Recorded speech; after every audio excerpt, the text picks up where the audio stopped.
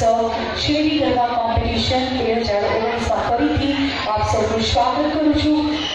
ઉત્તર ગુજરાત બ્રહ્મ સમાજ મહિલા મંડળનો ફરીથી આભાર, કારણ કે ખૂબ સુંદર આયોજન કર્યું છે આપ સૌએ અને ખૂબ સરસ એનર્જી સાથે આપ સૌએ ગરબા, દોડિયા, રાસ રમ્યા છે. આપની એનર્જી બધાની હવે પૂરી થઈ ચૂકી છે અને પ્રાઇઝ ડિસ્ટ્રીબ્યુશન આપણે બહુ જલ્દીથી શરૂ કરી દઈએ. અમારા કાર્યક્રમના જે પ્રાયોજક છે love and care hospital, D કુશાલમાઈ jewellers, માખનપો, pure skills, સદભાવ વિલા હોટલ એન્ડ સિદ્ધાંત લાઈન, આ બધાના સહકારથી આ કાર્યક્રમ અમારો સફળ રહ્યો છે. અને અમારી સાથે આજે અહીંયા પૂર્ણાહુતિ કાર્યક્રમ પણ અમે કરી રહ્યા છે આ શેરી ગરબા કોમ્પિટિશનનો. તો અમારી સાથે આજે અહીંયા આમંત્રણના માન આપીને ઉપસ્થિત થયા છે એવા રશ્મિબેન પટેલ, જે એસએમસી સાંસ્કૃતિક ચેરમેન છે. આપણે તેમનું તાળીઓથી સ્વાગત કરીશું અને એમના હસ્તે પણ આપણે પ્રાઇઝ ડિસ્ટ્રીબ્યુશન કરાવીશું. ત્યાર પછી બાકીના બધાનો પરિચય મેં આપ સૌને આપ્યો છે. અને લાસ્ટમાં જે ઊભા છે એ છે અનીશભાઈ અંગ્રેજ. એમની ટીમ અહીંયા ઉપસ્થિત નથી થઈ ચૂકી, પણ અનીશભાઈને ખૂબ ખૂબ શુભેચ્છા, કારણ કે ગુજરાતનું ગૌરવ એટલે ગરબા કહેવાય. અને ગરબામાં જ્યારે મોદીજીએ ગરબો લખ્યો હોય અને એને ગાવાનો, એને કમ્પોઝ કરવાનો ટીમ સાથે અને ખૂબ સરસ ગરબાને પ્રેઝન્ટ કરવાનો એ કામ અનીશભાઈએ કર્યું છે. ગરબો 9 મિનિટ ને 45 સેકન્ડનો આ ગરબો છે સમથિંગ, અને એનો વિડીયો લિંક પણ તમને યુટ્યુબ ઉપર જોવા મળશે. તમે જરૂરથી ગરબો જોજો, ખૂબ જ સરસ તેઓએ કમ્પોઝ પણ કર્યું છે. તો અનીશભાઈ, આપને ખૂબ ખૂબ અભિનંદન. આપ શ્રી કંઈ કહેવા માંગો છો આપને? જય અંબે, જય શ્રી કૃષ્ણ. ગુજરાતી કલ્ચર એમાં ગરબાનું મહત્વ ઘણું બધું છે. કદાચ એવું કહેવાય કે દુનિયામાં સૌથી વધારે ડાન્સ થાય ને તો ગરબો થાય છે. સૌથી નાના છોકરાથી લઈને સૌથી મોટા વ્યક્તિના ઉપર સુધી કરવામાં આવે તો એ ગરબો જ કરવામાં આવે છે. ઘણા બધા વિડીયોઝ પ્રડાઉટ થાય છે કે કોઈ દાદીમાં ડાન્સ કરતા હોય કે નાનો છોકરો ડાન્સ કરતો હોય, રાઈટ? એ આપણું કલ્ચર છે અને એ કલ્ચરના ઘણા બધા બેનિફિટ છે જેની પાછળ અમે હાહાકર્તલ કરીએ છીએ કે આપણું જે કલ્ચર છે એના બેનિફિટ સાયન્સ સાથે કનેક્ટ કરીને અમે લોકો સુધી પહોંચાડવાના પ્રયાસ કરીએ છીએ. આમાંથી ઘણા લોકો ઝુંબા કરતા હશે, એરોબિક્સ કરતા હશે, રાઈટ? પણ એના કરતા ગરબા એ તમને સારામાં સારું સાયકોલોજીકલ અને ફિઝિકલ બંનેથી તમને લાભ પ્રોવાઈડ કરે છે. તો મારી એકેડમી છે આઈએજીવી છે, Indian academy of garba and દોડિયા, જે આવા પ્રયાસો કરી રહ્યા છે. અને નરેન્દ્ર મોદી સાહેબનો જે હેતુ છે કે ગરબા ગ્લોબલ કેમ નહીં થાય એને ધ્યાનમાં રાખીને અમે એમણે જ લખેલો ગરબો એક નાના સ્વરૂપમાં નિરૂપણ કર્યો છે. ગરબાના શબ્દો છે ગાય એનો ગરબો અને ઝીલે એનો ગરબો. તમે યુટ્યુબ પર સર્ચ કરશો કે ગાય એનો ગરબો બાય અનીશ અંગ્રેજ, તમને એ જોવા માટે મળશે. અને એ નવા ગરબા તમે બધા એન્જોય કરો અને આપણા કલ્ચરને આગળ વધારવામાં સહભાગી બનો, એ જ પ્રાર્થના. જય શ્રી કૃષ્ણ. જે રીતે અનીશભાઈ પ્રયાસ કરી રહ્યા છે, અનીશભાઈ ઇન્ટરનેશનલ લેવલ ઉપર પણ ખૂબ આવી રીતે ગરબા રમાડવા માટે જાય છે અને ટેકનિકલી ગરબા તેઓ રમાડે છે, જેથી ઇઝીલી તમે ગરબા શીખી શકો અને રમી શકો ઇન્જરી વગર, કારણ કે ઘણા લોકો શીખતા હોય ત્યારે ઇન્જરી પણ થતી હોય છે. તો અનીશભાઈ આટલું સરસ કામ કરી રહ્યા છે. અનીશભાઈને ખૂબ ખૂબ અભિનંદન અને એમનો ગરબો દેશ વિદેશ સુધી પહોંચે એવી શુભેચ્છા અને મોદી સાહેબ સુધી પહોંચે એવી શુભેચ્છા આપને. અને એક્ઝોટિક વેબિનિયર ડિજિટલ ચેનલ, હું યામિની સુખડિયા, હંમેશા અમારો પણ એક પ્રયાસ રહ્યો છે કે આપણી જે સંસ્કૃતિ છે એ જળવાઈ રહે, કારણ કે પ્રાચીન અને અર્વાચીન ગરબા જે આપણે કહીએ છીએ તે ભૂલાતા જતા જાય છે. તો એને ઉજાગર રાખવા માટે અમારા હંમેશા આ પ્રયાસ રહ્યા છે. અને અમારું આ 23મું વર્ષ છે શેરી ગરબા કોમ્પિટિશનનું. અને સુરત સિટીના નહીં, આખા ગુજરાતમાંથી આ વખતે અમને એન્ટ્રી આવી હતી, પણ અમે પહોંચી નથી શક્યા બધે. તો બધાનો ખૂબ ખૂબ આભાર અમને આટલું સરસ પ્રોત્સાહિત કરવા માટે. અને રશ્મિબેન આજે અહીંયા ઉપસ્થિત થયા છે, તો રશ્મિબેનને પણ 2 શબ્દ કહેવા માટે વિનંતી કરીશ. આજે અમારી આ શેરી ગરબા કોમ્પિટિશનની પૂર્ણાહુતિ થઈ છે. નમસ્કાર. બોલો શ્રી અંબે માત કી જય.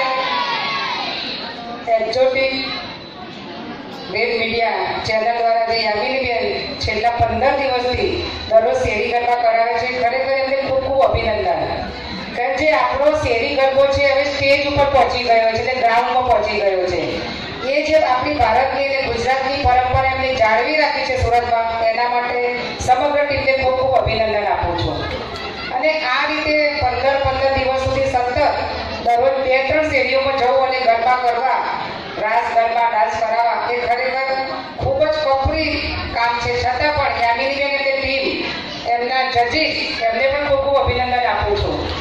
મેં હમણાં સાંભળ્યું કે 23 વર્ષથી આયોજન કરે છે અને હરીફાઈ રાખે છે, પણ ક્યાંય કોઈની ફરિયાદ એવી નથી આવી કે આ ગરબામાં કે મ્યુઝિશિયનમાં આવું કંઈ થયું હોય.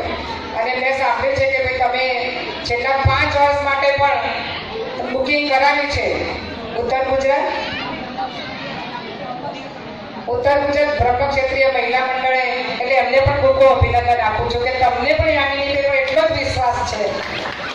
અને સુરતમાં જો ગરબો ફરીથી રમતો કર્યો હોય તો યામિનીબેનને પણ હું યશ આપી શકીશ. કારણ કે અત્યારે જો આવી ચેનલ દ્વારા એમને કરવા હોય તો પાર્ટી પ્લોટોમાં ગરબા કરી શકે છે, પણ એમને ગુજરાત એટલે ગરબો અને ગરબો એટલે ગુજરાત એને જીવન રાખવા માટે જે પ્રયત્ન કરી રહ્યા છે એનો લાભ આપ સૌને પણ મળે છે. અને શરૂઆત અમારા ત્યાંથી કરી અને પૂર્ણાવતી તમારા ત્યાં છે. અમારું પણ ઉત્તર ગુજરાત મહિલા મંડળ છે, ઉમિયા પરિવાર ટ્રસ્ટ અને ઉત્તર ગુજરાત બ્રહ્મ મહિલા મંડળમાં પૂર્ણાવતી કરી, એટલે એક યોગાનુયોગ બન્યું છે. આજે ફરીવાર યામિનીબેન અને એમની ટીમને ખૂબ ખૂબ અભિનંદન. આ જ રીતે અને ચેનલ ચલાવવાની સાથે, એટલે આખો દિવસ જો ચેનલ ચલાવવાની હોય, રાત્રે 2-3 વાગ્યા શેરી ગરબા કરવાના હોય, કોમ્પિટિશન કરવાની હોય અને આખા દક્ષિણ ગુજરાતમાંથી જો એન્ટ્રી આવતી હોય તો ખરેખર સફળ કહી શકાય કે એમનું આયોજન આટલા વર્ષોથી સફળ રીતે થઈ શક્યું છે. અને 23 વર્ષથી ચાલે છે એ માટે જ આપણે કહી શકીએ કે શા માટે ચાલતું હશે. સફળ થતું હોય તો જ ચાલે. એટલે ફરીવાર એમને ખૂબ ખૂબ અભિનંદન. આપ સૌને આ રીતે વર્ષો સુધી ગરબા રમાડતા રહે એવી અપેક્ષા સાથે વિરમું છું. બોલો શ્રી અમને માતા કી જય. Thank you Rashmiben. અને હવે આપણે પ્રાઇઝ ડિસ્ટ્રીબ્યુશન શરૂ કરીશું. સૌથી પહેલા આપણે ગરબાનું પ્રાઇઝ ડિક્લેર કરીશું. સાદા ગરબાની અંદર સૌથી પહેલા આપણે બેસ્ટ ડ્રેસનું પ્રાઇઝ આપીશું. નંબર ફર્સ્ટ ઉપર આવે છે નંબર 365, 305.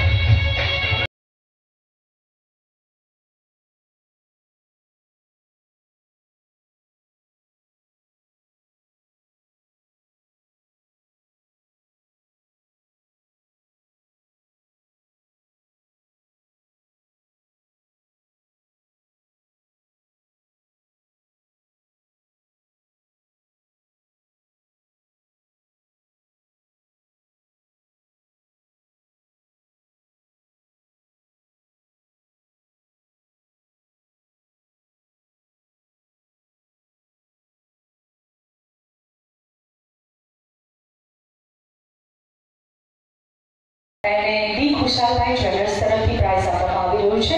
તો આપણે બંને જે ગિફ્ટ પાર્ટનર છે આપણા, એમના માટે પણ જોરદાર તાળી થઈ જાય. અને ખૂબ જ સુંદર તેઓએ પ્રાઇઝ આપ્યા છે. આપ સૌ ખુશ થઈ જશો. ગરબાનો best dress second prize number 350, 350 number.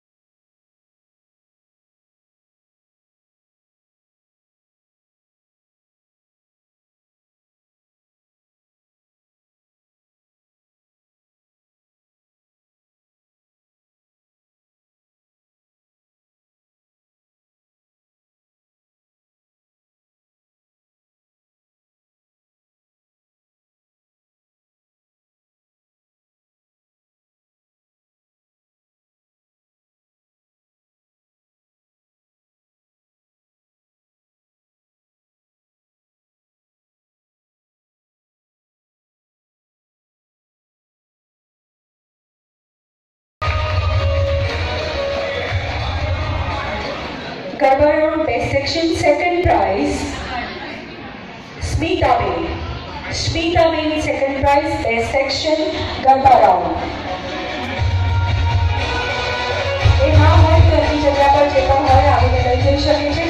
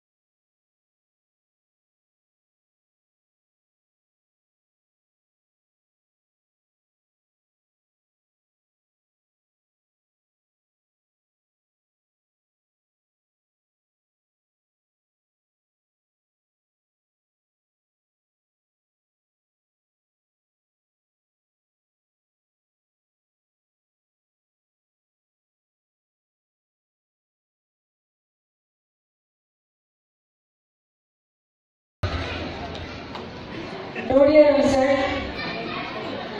Best section male, first prize number 340.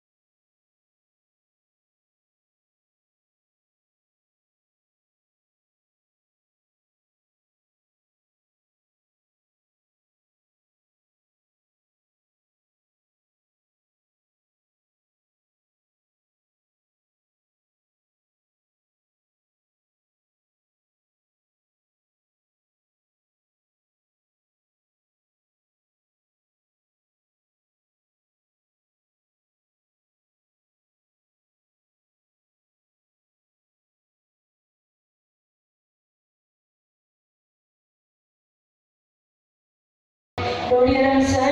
Best section male, third prize number 110.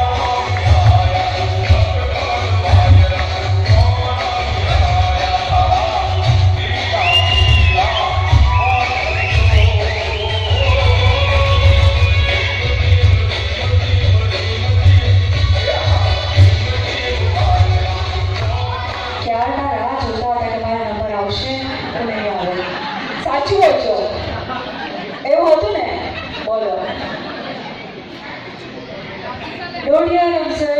Best section female, first prize number 335.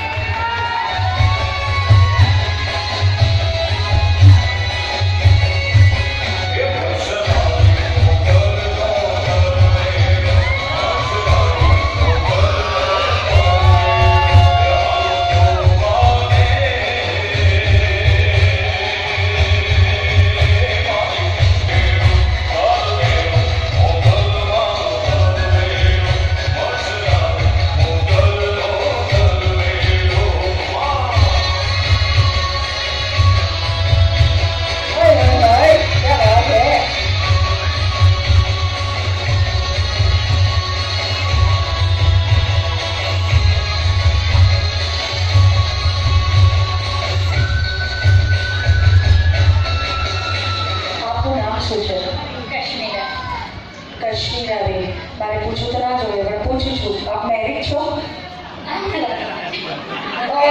તો તમે આવું છે કે ભાઈ ઉત્તર પ્રાઇઝ લેવા માટે? અચ્છા, મેં એવું સાંભળ્યું છે તમે બધા જ ગ્રાઉન્ડમાંથી પ્રાઇઝ લઈને આવ્યા છો. શું રાસ છે? મને મ્યુઝિક આવે ને એટલી પેશન છે ને, બહુ નથી રહેતા. ઊંઘમાં તો નથી નાચતા ને? શું ઊંઘતા ઊંઘમાં તો નથી? અચ્છા, સવારે નાચી ગયો છો, વાહ. કાશ્મીરાબેન માટે જો ગાતા આવે થઈ જાય. ખૂબ જ સરસ. Dodier answer, best section female, second prize, number 302.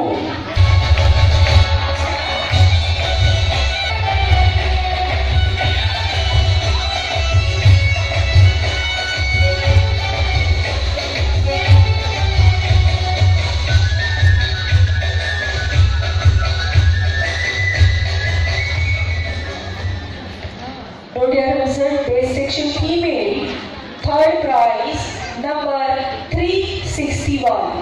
300.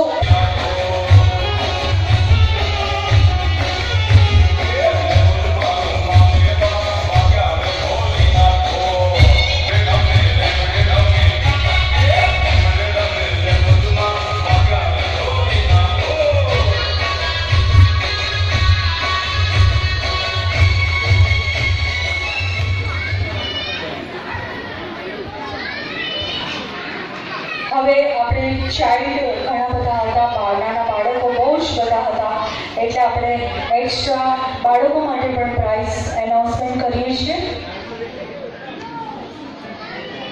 Best ડ્રેસમાં first prize 404.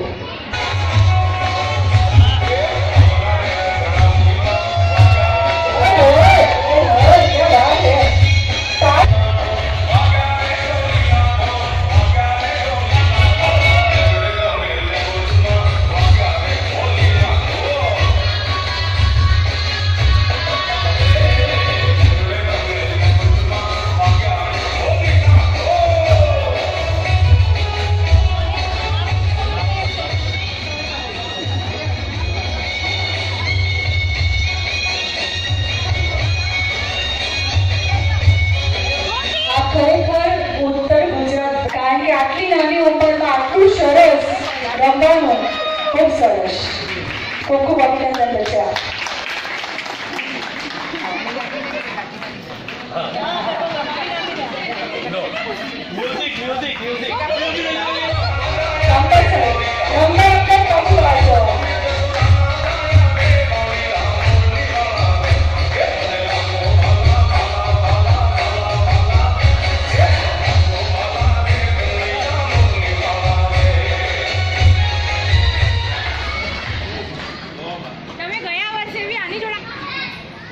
Childમાં best dress second prize number 407.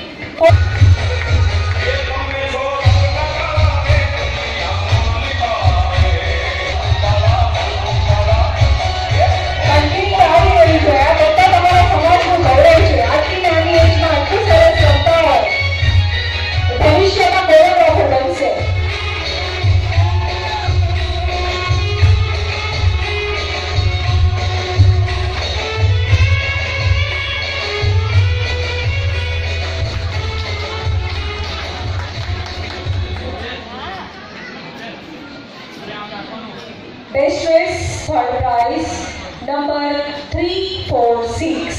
300.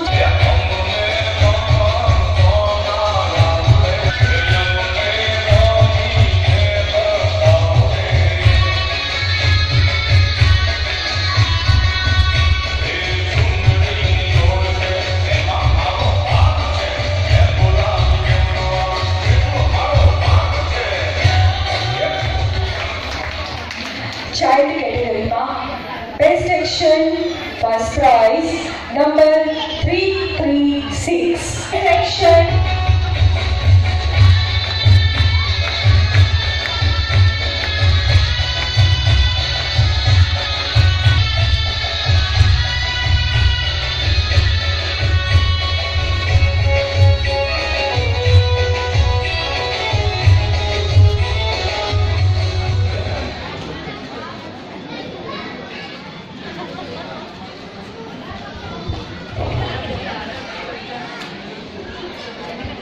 ખૂબ સરસ. Next best section kids child category second prize 1, 2, 5, 8.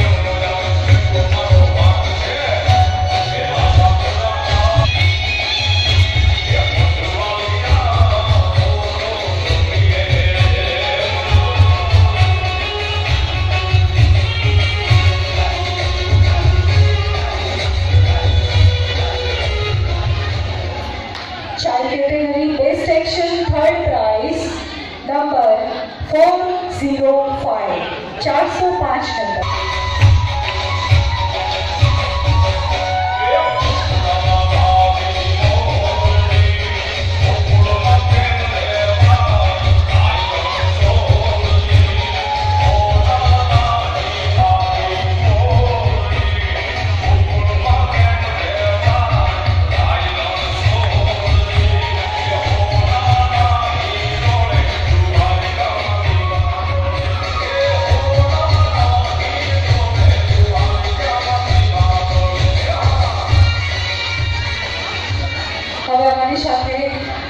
ब्रह्मक्षत्रिय महिला मंडळના બધા જે મેનેજમેન્ટ ટીમ છે સંચાલક આયોજક એ બધા અમારી સાથે જોડાશે હવે અને હવે આપણે પ્રાઇઝ એનાઉન્સમેન્ટ કરીશું આરતી ડેકોરેશનમાં ફર્સ્ટ પ્રાઇઝ એક જ પ્રાઇઝ જાય છે number 356.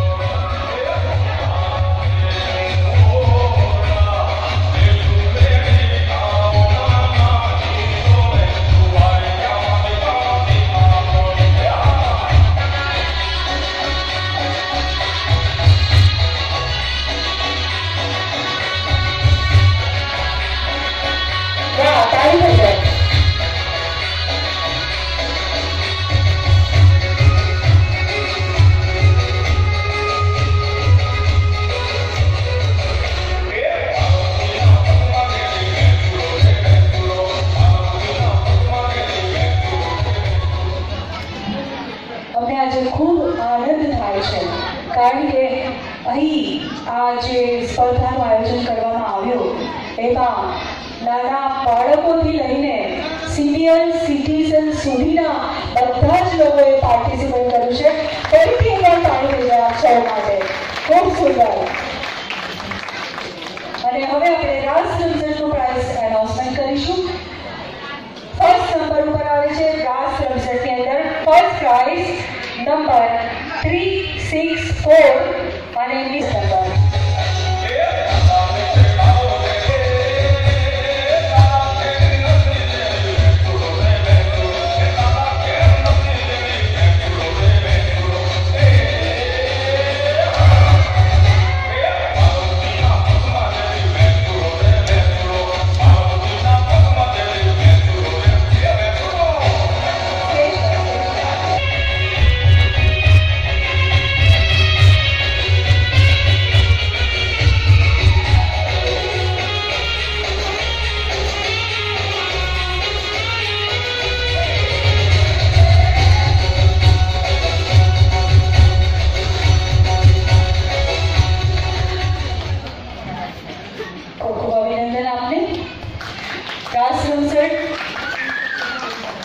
Second prize 333 333 number and 80 pair આવશે.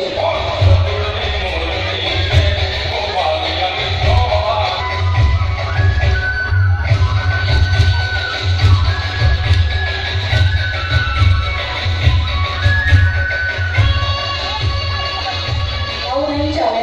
જોડી વગર આવો તો પ્રાઇઝ નહીં આપે. ક્યાં ગયા? खूब सरस कहेवाय. अच्छा એવું છે. એ તો ભાણી હતી મારી. अच्छा એવું છે તો કઈ વાંધો નહીં. બે જોડી સાથે લઈ લો ચાલશે. રાસ રમઝટ થર્ડ પ્રાઇઝ થર્ડ નંબર પર બે જણાને જાય છે. થર્ડ નંબર પર આવે છે 335 નંબરની જોડી એન્ડ 327 નંબરની જોડી.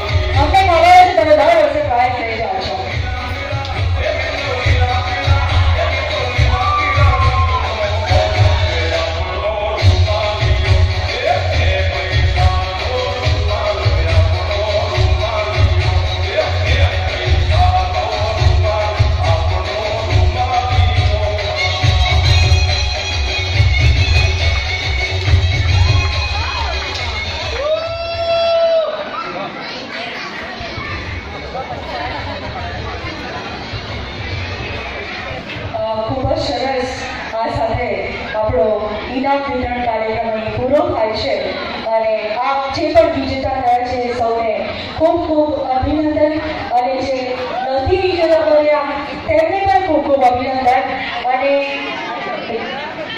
અચ્છા અસલ જોડે આવી ગઈ ઓકે આવી જાઓ સાઉન્ડ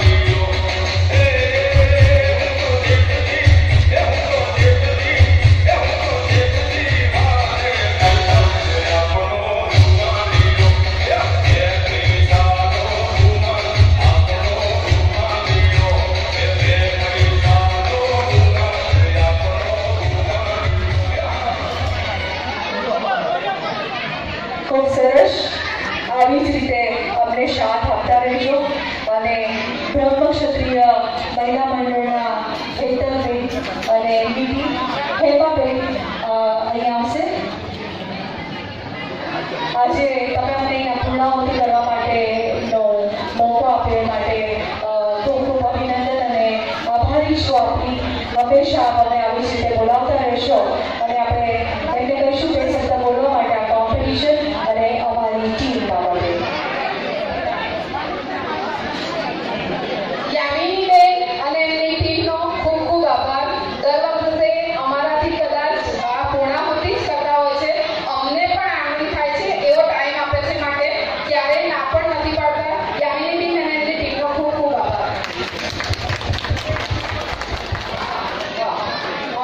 આપણને જે સમય આપે છે આટલું સન્માન કરે છે અને પ્રાઇઝ પણ આપે છે એના બદલે આપણી પણ એક ફરજ બને છે કે એ લોકોની પણ આપણે સન્માન કરી લઈએ. તો મહિલા મંડળની બહેનો મારા ફરતી આવી જાય.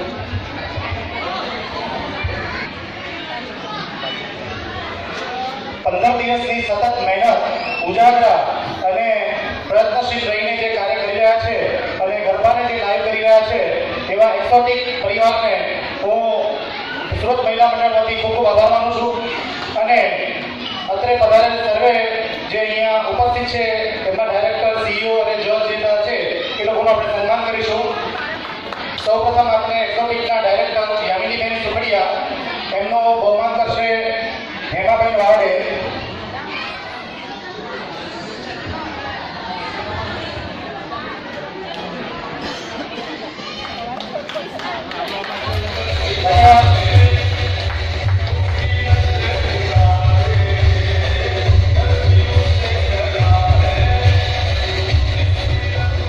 એક્સોટિકના સહકારથી આપણો ઉત્સાહ ડબલ થઈ ગયો છે એ બદલ ખૂબ ખૂબ અભિનંદન. ત્યારબાદ આપણે મનોજભાઈ સુખડિયાનું બહુમાન કરશે.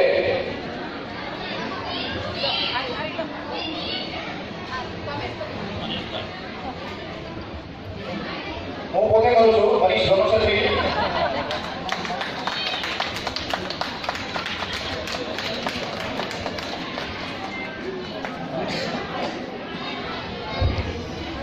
ત્યારબાદ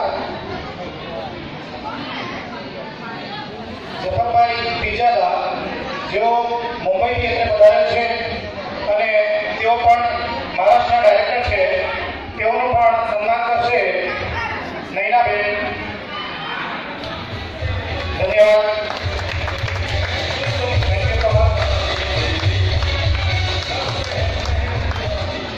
ત્યારબાદ પીનાબેન ઠક્કર જેઓનું બહુમાન કરશે ભાવનાબેન.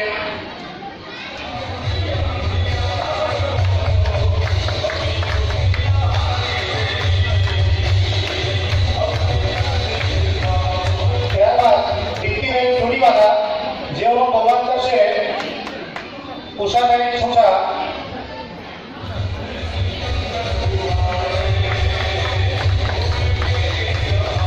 ધન્યવાદ. ત્યારબાદ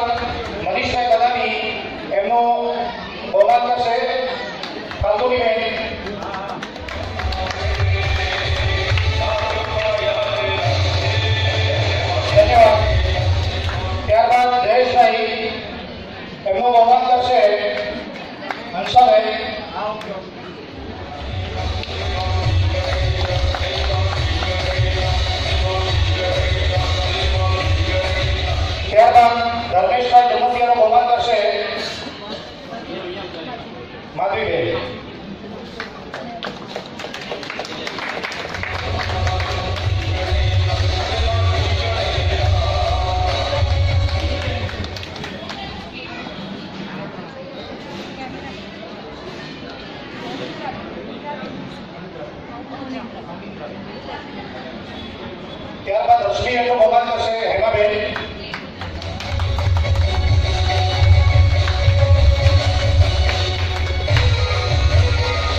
ધન્યવાદ. રશ્મિબેન આપ પણ અહીંયા પધાર્યા છો કિંમતી સમય ફાળવીને, તો તે બદલ ખૂબ ખૂબ અભિનંદન અને ખૂબ ખૂબ આભાર આપનો.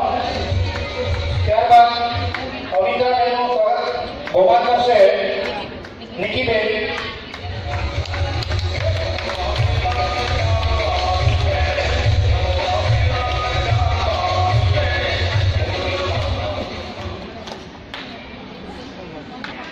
રશ્મિબેન સાંસ્કૃતિક ચેમ્પિયન છે અને ખૂબ બિઝી શિડ્યુલમાંથી રહ્યા આપણી વચ્ચે અહીંયા આવ્યા અને એમનો કિંમતી સમય આપ્યો એ માટે હું પણ તેમનું સન્માન કરવા માંગીશ.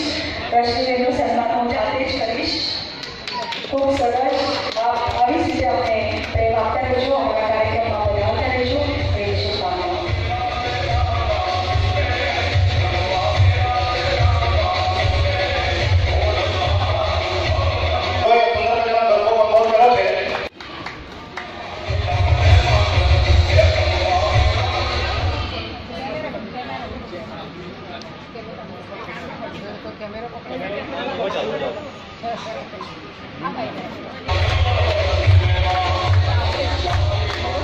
સમગ્ર ટીમને આપણે સન્માનિત કરી છે, કારણ કે એમને નેક્સ્ટ 5 વર્ષ સુધી ભલે આપણે રહીએ કે ના રહીએ પણ 5 વર્ષ સુધીનું બુકિંગ તેમણે કરાવ્યું છે આ શેરી ગરબા કોમ્પિટિશન માટે.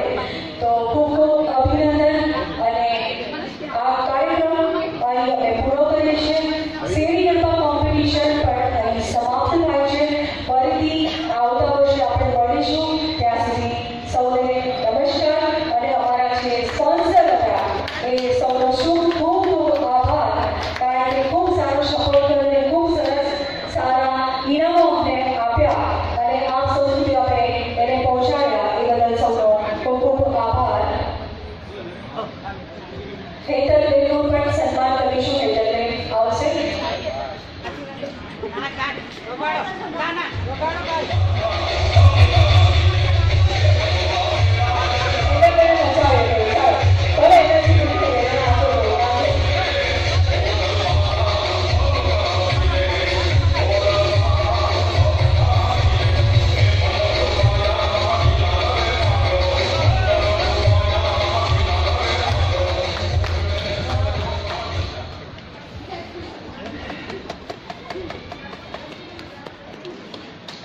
ખૂબ સરસ.